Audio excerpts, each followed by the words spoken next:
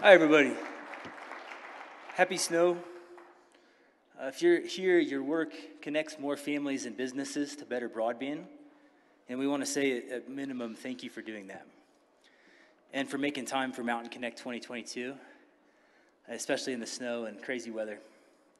And I want to say a quick thank you to Jeff Klavinsky, who's convened this gathering for 12 years now, as a way of giving back to the industry that's given him so much. And yeah, Jeff. And to Douglas Adams, the Hitchhiker's Guide author and Jeff's new co-organizer, for helping to get this year's event ready. And to both for letting me wear a trucker hat in front of Broadband's best and brightest, against their professional advice. So thanks, y'all, for your patience. And, you're not here to see me, you're here to see the man with the plan, Mr. Alan Davidson. But I want to say quickly, welcome to the post-NOFO glow. It's a few days since the NTIA just dropped the largest and most impactful document in the history of broadband, right? And it's months before our nation's largest ever investment in public broadband is going to start flowing into states and projects, and that's really exciting. And there's just one thing to know about that everything about the last mile just changed, right? And there will be winners and there will be losers. And from our early teardowns of the NOFO, it looks like incumbent monopolies should be worried, right? Which is what we're really excited about, is local broadband winning. So with tools like local coordination and challenge process that works for communities, NTIA built a powerful toolkit for local partnerships that want to rise up and get their share of the billions of dollars for broadband. So Broadband.money is really honored, to present this year's conference keynote, which is Alan Davidson, NTIA's head. And it's really hard to picture a better person to address this room full of top broadband policymakers, advocates, investors, builders.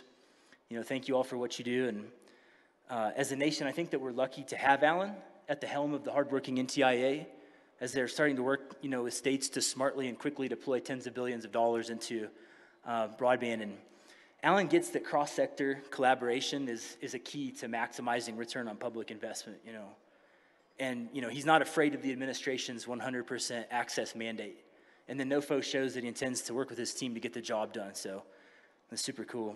And his Fireside Chat's going to be hosted in a few minutes by Drew Clark of Broadband Breakfast, who works tirelessly towards his mantra of better broadband, better lives, and is an all-around great dude. If you don't know him, you should. But for providers and communities who want to get a quick head start on competition, I want to show you a quick preview of the BEAD grant start page that just launched this morning on Broadband.money. It's the simplest way to apply for and win your share of BEAD, and to see your territory in all new light with collaborators and community partners.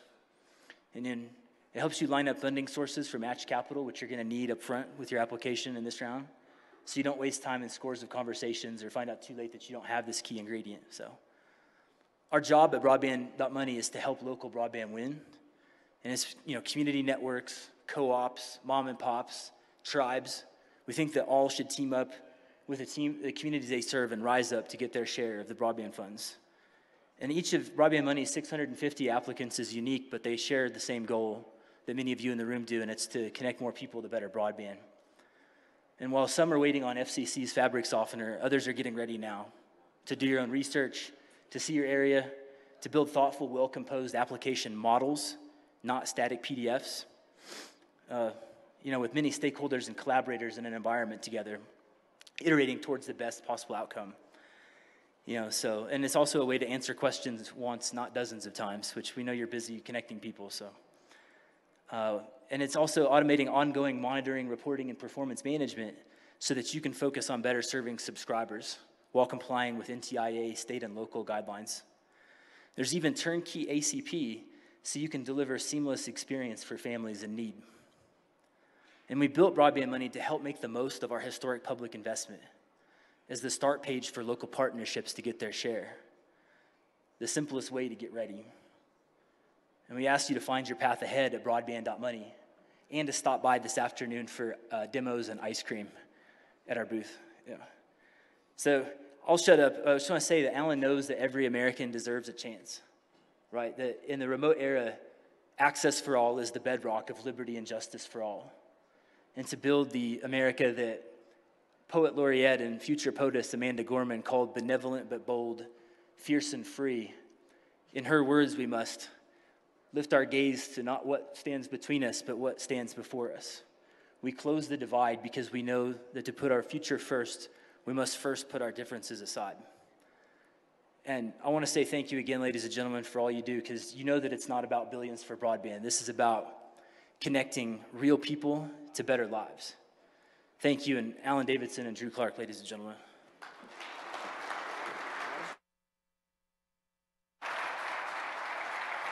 Please. Okay, all right. Alan, welcome. It's so exciting to be here outside of the sweltering heat of Washington. It's definitely outside. And into the snow of Colorado. Alan, I understand you wanted to say a couple words as a welcome to Colorado and to our audience here at Mountain Connect. Well, thank you, Drew, and thank you, Mountain Connect, for having us, for hosting this event, for getting this crowd together, and for inviting me to speak here. So this is my first, I think, real major public appearance since our big announcement less than 2 weeks ago at the Department of Commerce at NTIA, launching our Internet for All initiative and our $48 billion in funding to connect everybody in America. I will just say, we've been talking about the digital divide in this country for over 20 years. Finally, thanks to the bipartisan infrastructure law, the leadership of a lot of folks in the House and Senate, you heard Senator Bennett a little while ago, and President Biden, we have the resources to really make structural change, to really address this mission of closing the digital divide, and that's pretty exciting. So we're very excited at NTIA to be launching this program, to be doing this work. We've been grateful for the response so far. Like I say, it's been about 2 weeks. We've heard a lot from stakeholders. We've heard a lot from communities. We've heard from the provider community, which we very much know we want to engage with, need to engage with, who are going to actually build this. And we've heard from industry. We've heard from a lot of folks. And it's going to take a lot of folks if we're going to meet this mission, the mission of connecting everybody in America and closing the digital divide. I will say a key part of this for us is working with states. The bulk of the money that we're giving out, about $42 billion of it, goes to a state grant program. Money will go to the states will do the grant making. The starting point for this is the states have to submit letters of intent, indicate their interest. So far, less than a week into the program, well, I guess a little bit more, we're now got 25 states and territories signed up, which is great. And so the last thing I'll just say is that's going to be a critical part of this, and we need people's help to connect, to push the states to engage. So we've got 25 states engaged, 35 states who've signed up and said that they're going to be in here, states and territories, and so this is a big deal for us. The last thing I just say is, for us, this is part of a big mission, and I know a lot of you care about this too. Generations before us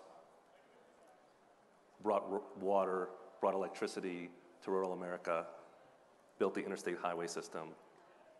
We really feel that this is this generation's infrastructure project to build. Our infrastructure project to build is connecting everybody with the digital world.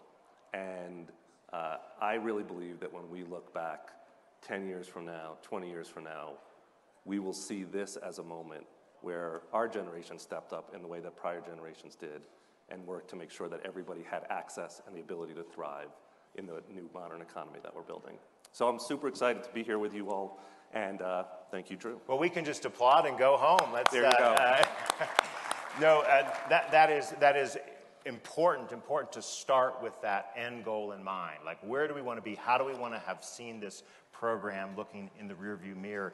And when we were last together, Alan, at Broadband Breakfast for Lunch, you said that the Biden administration is not going to be happy until every American has 100 megabits down and 20 megabits up broadband, which is the underserved definition in the Infrastructure Investment and Jobs Act. And whenever I have a chance to interview someone like you, Alan, the big question is, okay, big picture, or details? Big picture or details? And we talked a lot, and I'm sure we will talk some more about big picture, but there's a lot of people here who want to know some of those details. So I do want to kind of drill in a little bit to that.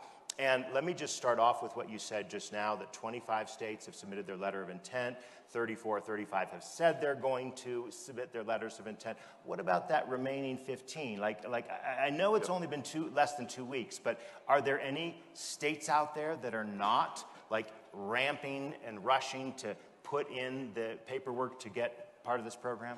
So I'll say, just as a starting point, our goal is every state and every territory, right? I mean, our mission, the mission that we've been given, is to make sure that everybody in America has the ability to connect to high-speed, affordable internet access.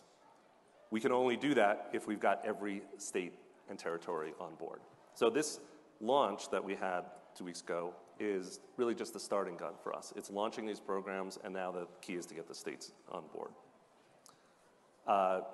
We're very pleased, honestly. This was better than we thought it would be, to be honest, I think. And, you know, there's some paperwork involved. Their states have to figure out who their person is and how they do this letter of intent. We've got we've tried to make it super easy for them. We know that there are some states that are further along than other states. We just heard from your state broadband leader here in Colorado, folks, who's great, and we're not worried about Colorado. Okay. But we know that there are other states that are further behind, and we're going to be working with them. So probably the biggest and most important thing that we've been doing within NTIA is staffing up to support the states and to work with the states. So we've built out a state team within NTIA. We're going to have a person assigned to each state. Every state will know who they can call in the federal government at NTIA to make sure that they are doing what they need to do. And there's somebody who's going to wake up every day and think, how do I make sure Colorado succeeds? How do I make sure Montana succeeds, et cetera? And so we are going to be pushing. They have till July 18th. We've got time. But this was really the starting gun, and so far we're out of the gate strong. So May 13th was the kickoff, and you also unveiled a new website, Internet for All, right? And is that designed to be the means for communicating with states, or is that more like a public outreach, or is it trying to do both? It's a little both, and we're hoping it is a public-facing. It's designed to speak to different audiences. It'll be a place where there are a lot of resources, links to webinars, places to get technical assistance, guidance as we put it up, connections to other programs in the federal government, because it's not just the programs that we're administering that are going to matter, and we're trying to have a one-stop where people can go look, just like the tool that we just saw. That was terrific, by the way. You know, I do think that there will be a lot of deep, direct connection to states. We're building we're using technology. We've got a Salesforce platform to share, the details. States will sign up. There will be ways. We're using, modern customer management technology to make sure that we're keeping in touch with states, not just on this one program that we're talking about, the BEAD program, the state grant program, but all the other programs that we're connecting with them on. So again, high level, the BEAD program, Broadband Equity Access and Deployment Program, is the $42.5 billion. We'll talk mostly about that, but you also kind of, ahead of when you needed to, kicked out the Middle Mile Notice of Funding Opportunity and the Digital Equity Act Notice of Funding Opportunity, and you have all those on that Internet for All website, and you're doing the webinars and at Broadband Breakfast and Broadband.money. We've been covering those, focusing on those, making sure that all that information is out there. So to drill into the BEAD program, there's a lot of concern that I've been hearing about it's going to take a long time for this money to get out there because of, you got to get the 5-year plans in, the states have to have their approvals. Could you just walk us through a little bit of the timelines and this concern that it's going to take 12, 15, 18 months for the first money to be out there? Right.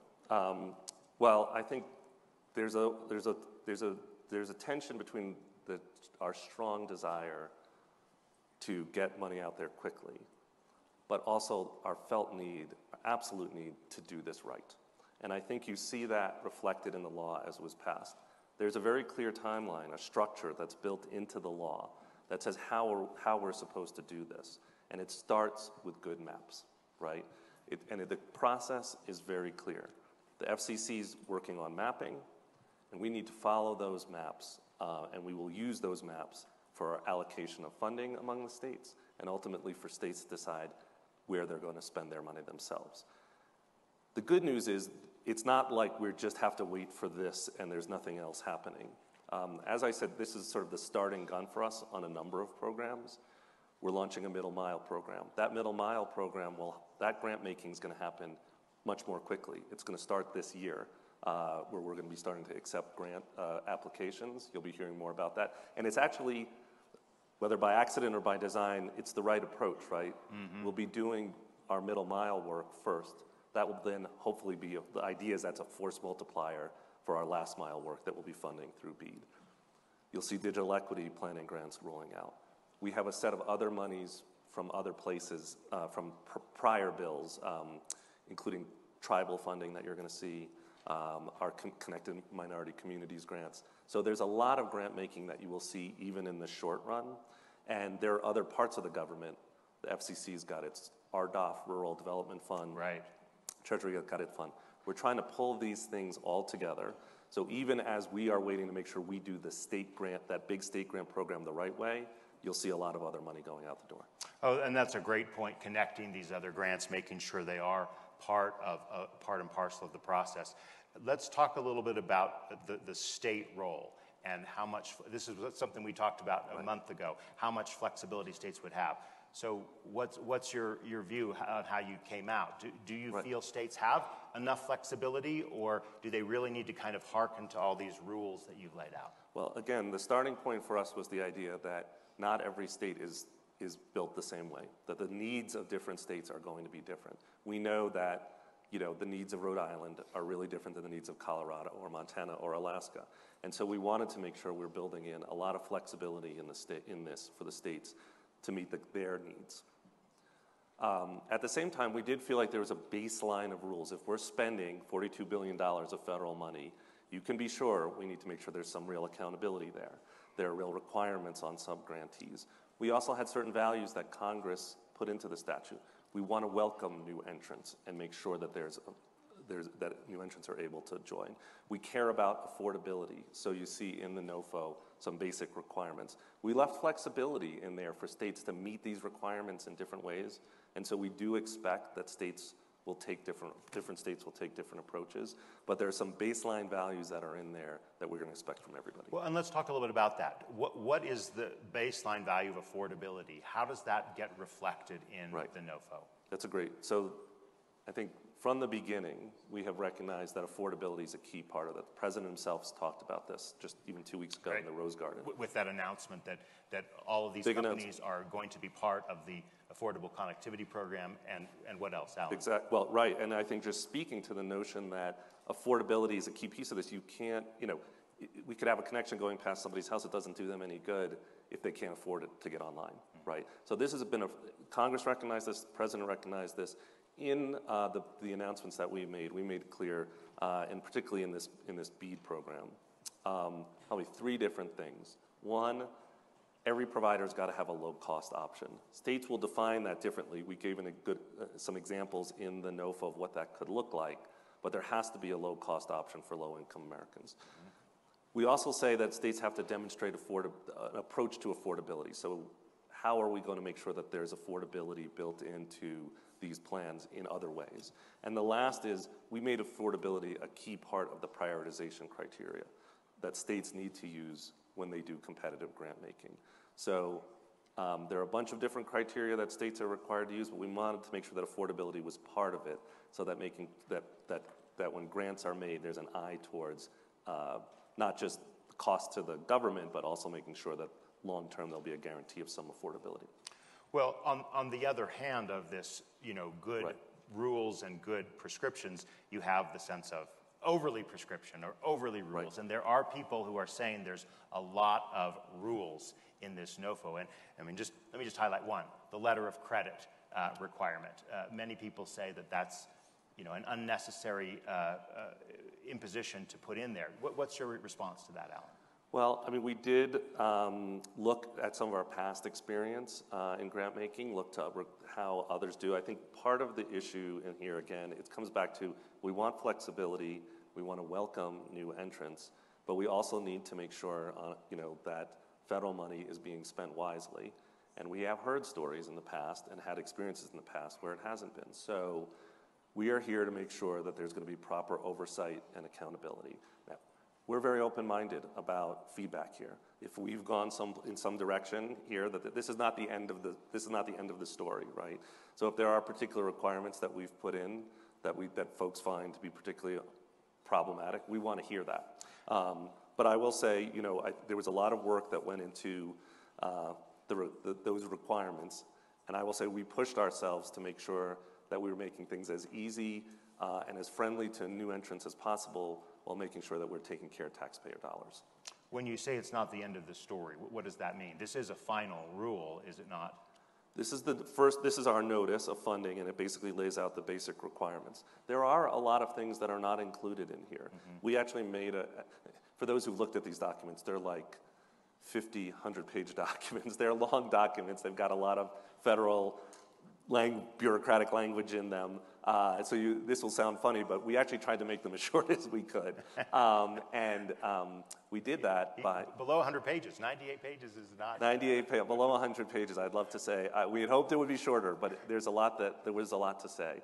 Even so, we tried to take the principle, if it didn't need to be in this notice, it's not there, right? And so there are other issues, supply chain issues, workforce issues, where we will be offering future guidance and also looking for future input on them. And so not everything is in this notice. So we anticipate an ongoing process of technical assistance with states, with providers, with communities. We expect that there will be further guidance that's going to come out on some of these issues.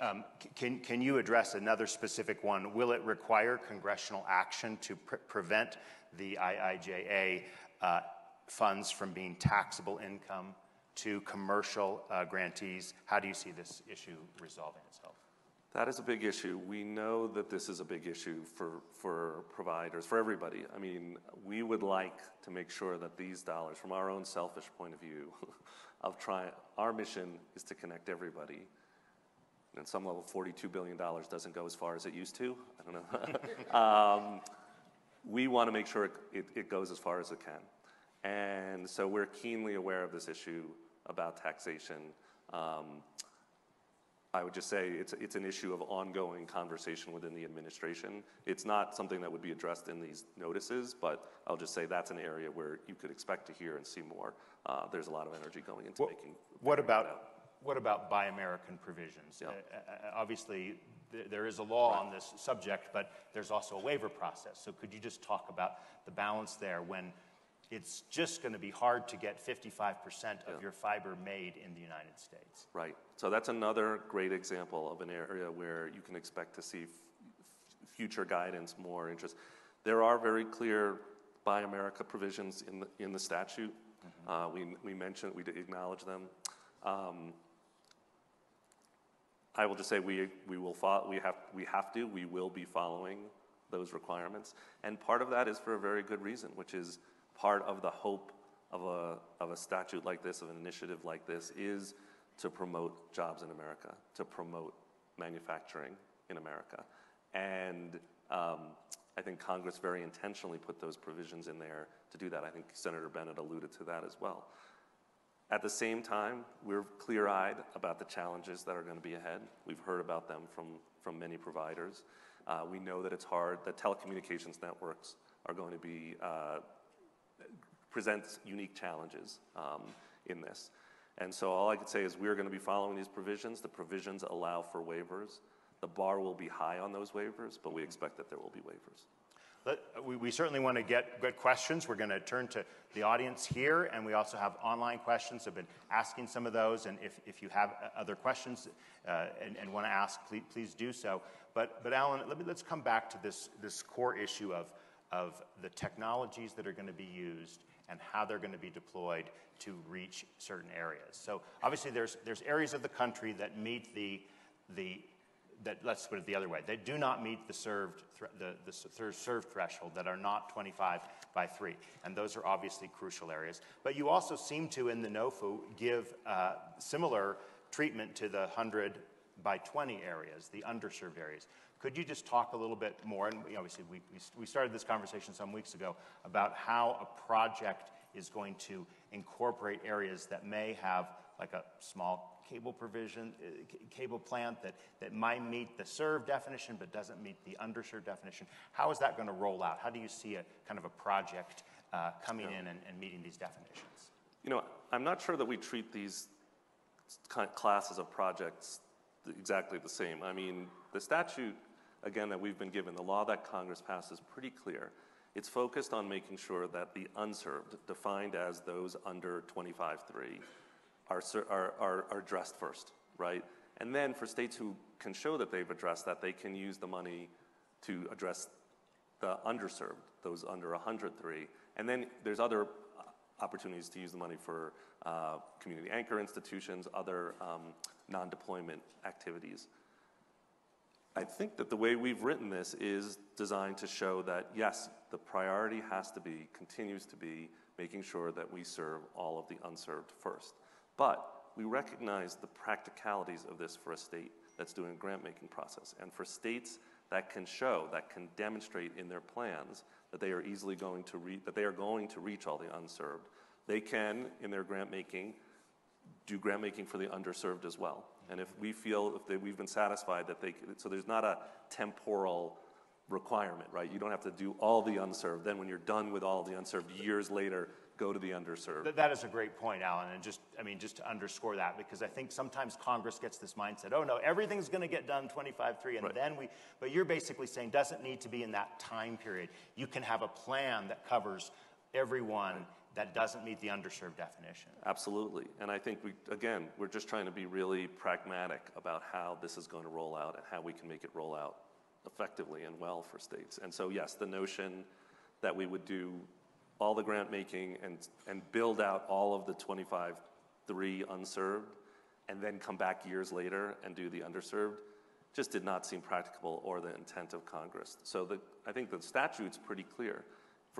The states need to demonstrate, and we will hold them to this, that they're going to reach all the unserved. But we know, our modeling, we expect that there will be plenty of states that are going to, with the money they've been given, have no trouble reaching all the unserved. And so we want to make sure we give them the opportunity to do these other things, including reaching out to the underserved. And the other thing is, we know that for providers, practically speaking, we want them to be able to have economically effective projects that are going to survive economically over time. And for many of them, that will mean serving unserved and underserved together. As long as there's demonstrated, we know that unserved is met, we will allow states to move forward with those plans. Well, I have more questions, but I don't want to hog the time. Our host for the event, Jeff Glavinsky, is over here. Jeff, you have a question for Alan. Go for it. Yes, sir. So before I ask my question, I thought I'd give you a little bit of history. So this conference actually started in response to the ARA funds that the state of Colorado received in 2009. And I think you could argue that one of the issues and challenges with the overall project itself was the lack of oversight. So my question to you is, how do we make sure the money goes where it needs to go, and what is the foundation of oversight? So great point about oversight. It's a great point. It's a great question, and we've tried, and we will be building in oversight both at the federal level and requiring it at the state level, right? So the starting point for us is that oversight is essential. We are stewards of federal money, taxpayer dollars here. Again, I also go back to, we will not meet our mission. We will not be able to connect everybody if the money is wasted. So we have a keen interest in making sure that there's strong oversight about how the money is spent. We do that in a couple of different ways. The biggest hook for us is the approval of these state plans. And we will be looking to these state plans. We will hold states' feet to the fire on making sure that there are real accountability mechanisms built in. We spell out some of those accountability requirements that we expect to see in these notices that we've put out.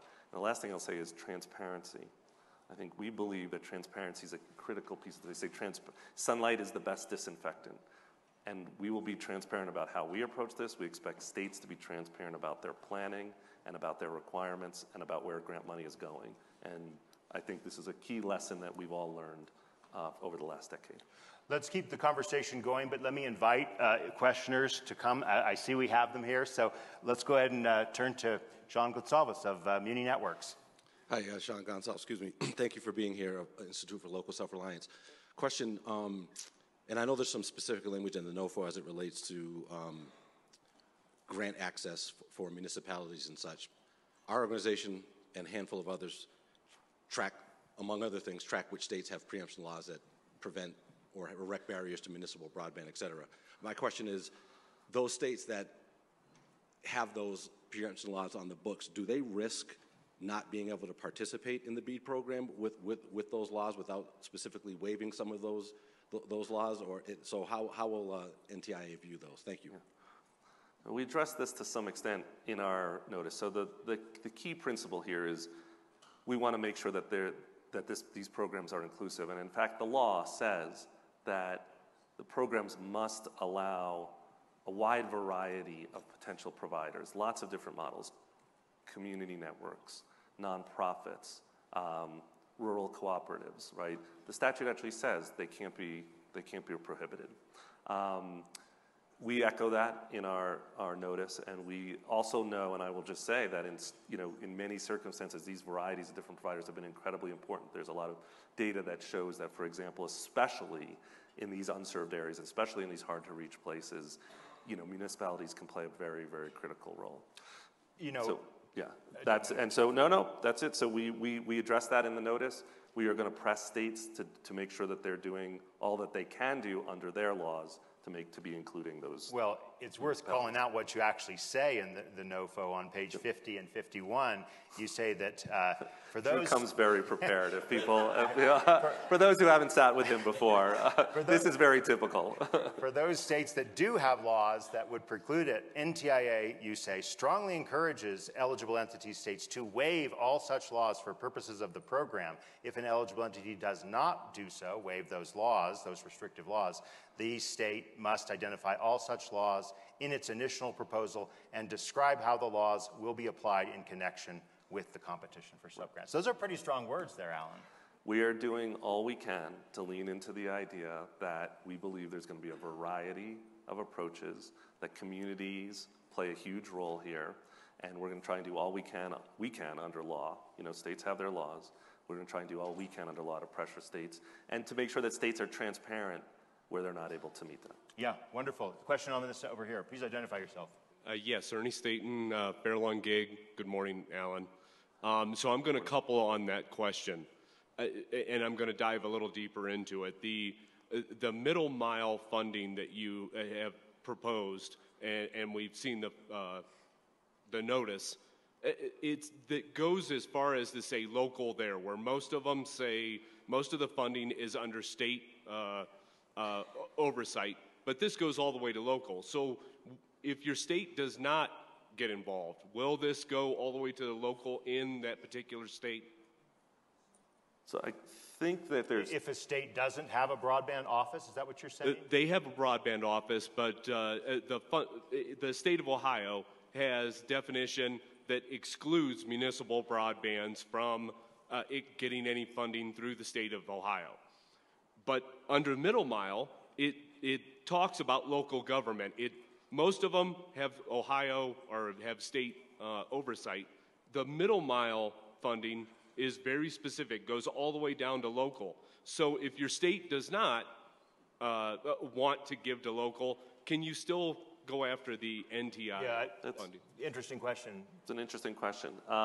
I think what you're saying, there's a couple of different pieces. So this is in the middle mile program, and for those, correct. The middle mile program, just to review the bidding, is it's a small program. It's about $1 billion.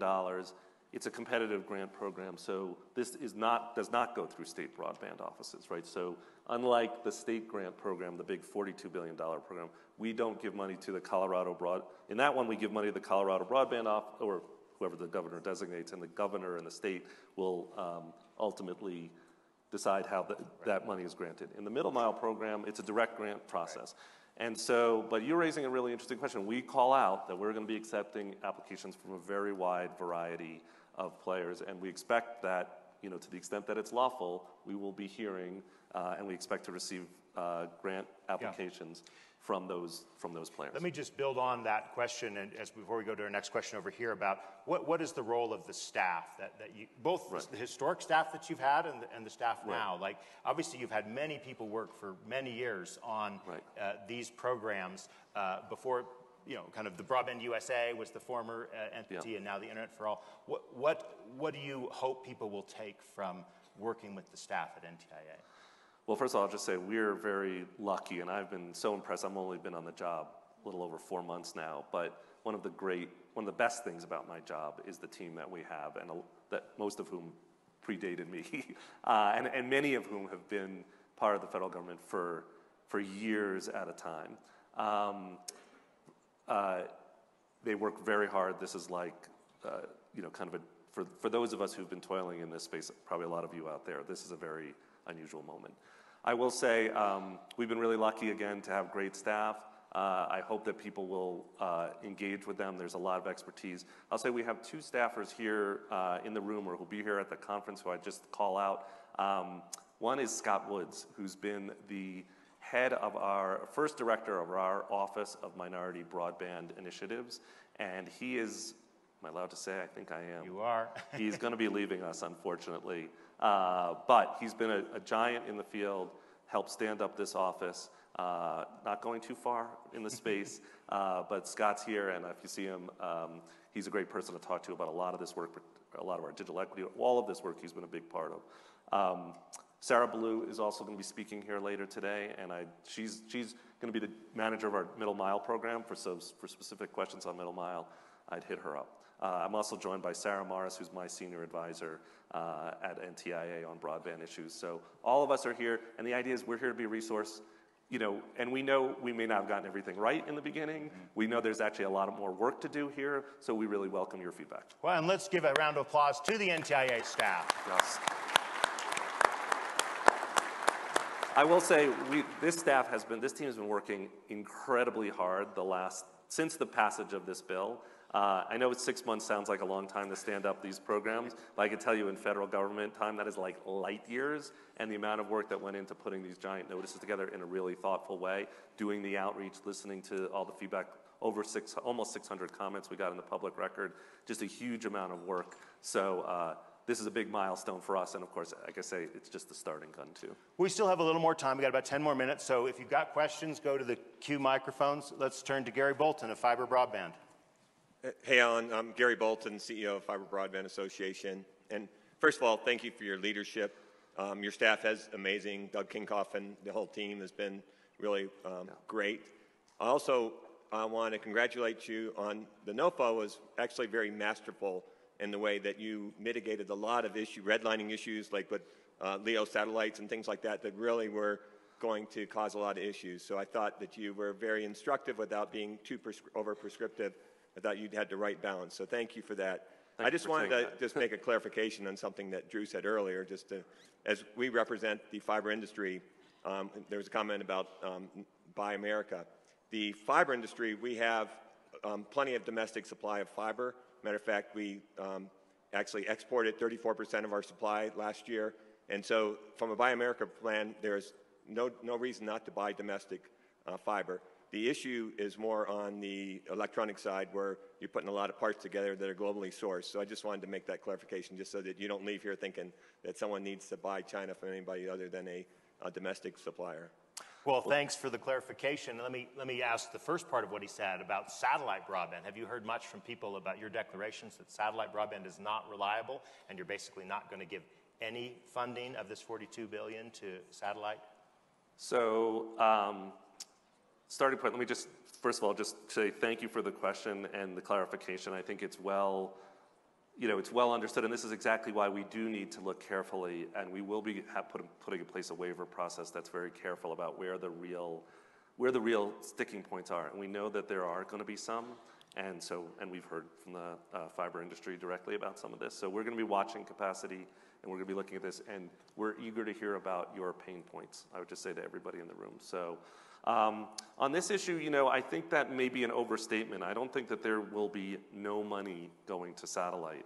I believe, our expectation is that in some states, it will be an important part of the solution. State by state. So state by back state. to laboratories of democracy, different states can do different. Some states will be much more fiber focused. Other states will have a fiber terrestrial mix. Yes, and it goes back to this overarching value of making sure that we're doing this right, and we're doing this in a way that is resilient to future needs. And you heard, I think, again, I struck by Senator Bennett's comments earlier today about wanting to make sure that we're not wasting this money. I think all of us feel very strongly who've been building this program in the federal government. This is our shot. We will not be able to go back to Congress 5 years from now or 10 years from now and say, oops, we didn't really build it in a way that works anymore. We need more money to upgrade speeds or to, build a different kind of network now. This is an infrastructure project. It's designed to last for years.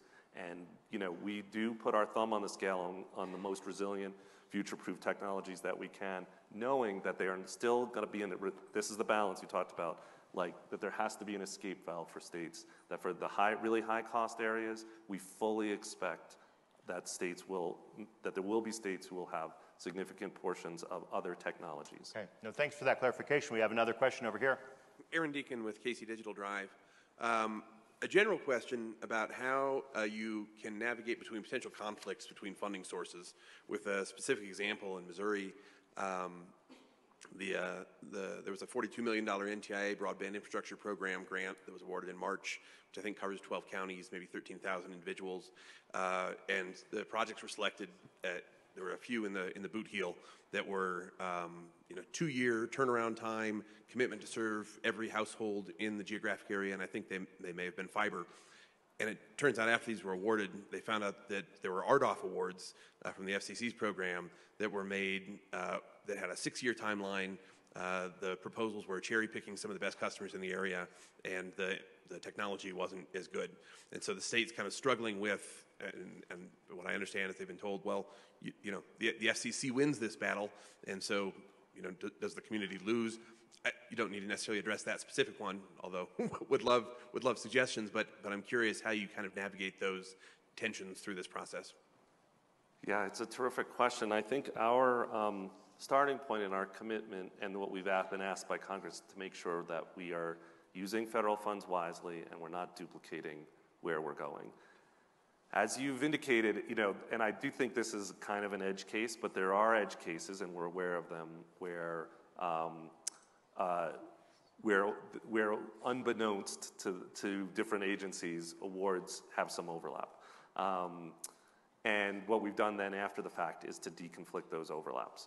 And sometimes that, isn't what the local community wants. Our grants actually move out faster than those RDOF grants, so we consider them to be better grants for somebody to get. But we have stuck by that principle that we're not going to allow for double funding, and so we're working very hard. It takes a lot of work to make sure we're doing that deconfliction. This is where better data, by the way, and better maps are going to help us a ton in the future. But even as we work towards that better future, we're deconflicting and making sure we don't do that. I mean, you kind of referred to the RDOF long process of this was 2 years ago they were bid on, and they haven't been awarded money on the street yet. Did you just say that RDOF areas will not be eligible, or could you just clarify how those are going to get handled? So I would just say it's complicated, and the only reason I say that is because there's there's different levels of RDOF awards for those who geek out on this stuff, and we geek out on you this do stuff, here, I know. So, but for awards that are already granted, that are fully granted, right? I guess and I'm not going to get the terminology right. There are awards that the FCC has still not finalized, right? And for those awards, we do think that other grant makers in the federal government ought to be able to make grants in those spaces. and then should be up to the FCC to decide to deconflict. But for where those funds are contractually obligated, and I'm not going to get these terms right, so forgive me, but those who hopefully know what I'm talking about. There are gradations where we are going to make sure we deconflict. Okay, we're running tight, but I like to err on the side of getting questions in. So, by 8:40. Okay, well, great. Then let's do them. Still, please be brief, one at a time. Go ahead. Hi, Jase Wilson from Measurement Lab. I also have a geeky question. Also, everyone else who uses this mic is taller than me.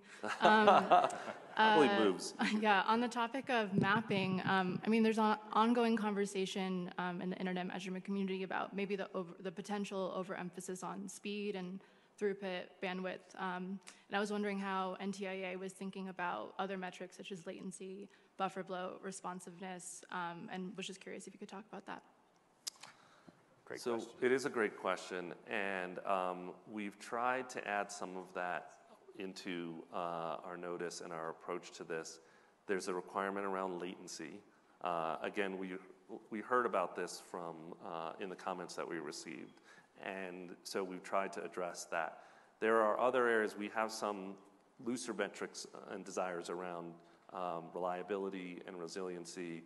And I think there's an opportunity to continue that conversation. So I just say we welcome more input on this. And I'm going to go quicker here because I know we have. Well, but again, our balance is between getting the right answer versus getting all of the questions in.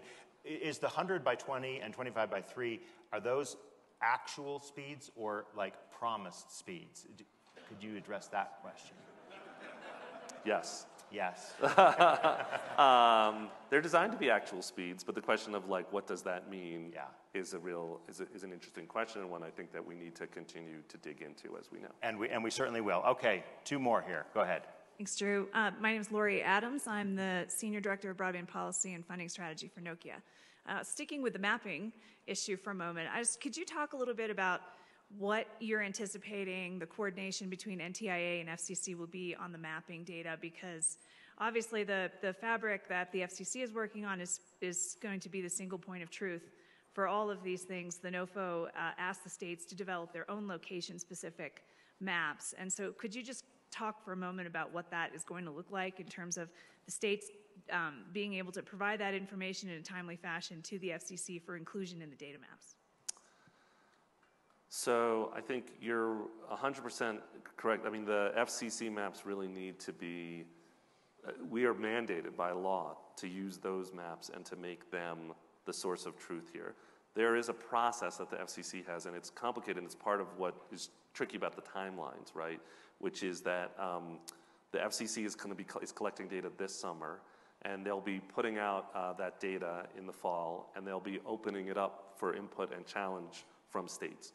And so we're eager, and I will just say we are working directly and very closely with the FCC now on this issue. Our staffs are in touch regularly. I mean, we have a joint team of folks who are working on this. We talk a lot about it within the administration because we know it's a gating item. I'll just say I think the FCC chairwoman has indicated she's incredibly committed to putting resources into making sure that this happens fast. And I think your question just sort of, kind of raises the point about how important it's going to be to get these maps right. They're essential. We've made this error before, right? Which is to rely on maps like that are at the census block level or just not granular enough. These maps will be much better. It will take time to get them to be to that much better place. They'll always be kind of a approaching truth. Right. It's like asymptotically getting closer to the true state of what's happening out there. The best thing I would just say to everybody who's listening is, for those of you who are providers or people who have to put data into this system, we're really asking everybody to get their data into the FCC as quickly as possible, asking all providers, because that is going to be essential. The faster they get the data, the faster they can clean it up, turn it around, and make sure that we've got good maps for everybody to use. All right. Penultimate question, then I have the final one. So go ahead. Excellent. Thank you, everyone. My name's Colleen McCroskey. I'm a telecommunications attorney in Denver at a firm called Kissinger & Fellman, general counsel for the Colorado Communications and Utility Alliance. I know we've talked a little bit about preemption, and I was very heartened to see that the NOFO strongly encourages the waiver of state laws that would preempt municipal governments from the provision of broadband services. I was wondering if the NTIA and its staff has considered what it would do if it gets a proposal from a state that is not willing to waive those state laws. Because on one hand, we have a very clear statement from Congress that states may not exclude local government from these fundings. But on the other hand, it seems like it may not be within the intent of this bill to exclude a state from funding. So I'm wondering if the NTIA has considered what would happen in that situation. I think you've raised the issue well, which is just say we have these interests, which are very important. We strongly believe that there should be the widest possible variety of opportunity to participate in the program. We know that municipal broadband plays an important role, particularly in a lot of unserved areas. I think the answer is in our notice, which is you see in there us leaning in as far as we can, leaning in hard on the idea that states really should let those that variety of providers participate.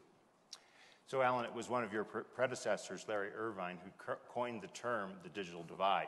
And the digital divide has come to mean lots of different things. In some cases, it's a kind of a Rorschach test for what problems we have with broadband. It can mean, the lack of broadband availability in rural areas. It can mean the high cost of broadband that keeps people in inner cities and other communities from having access. It could mean schools that don't have broadband, people who bring their laptops to McDonald's and other places because they don't have it.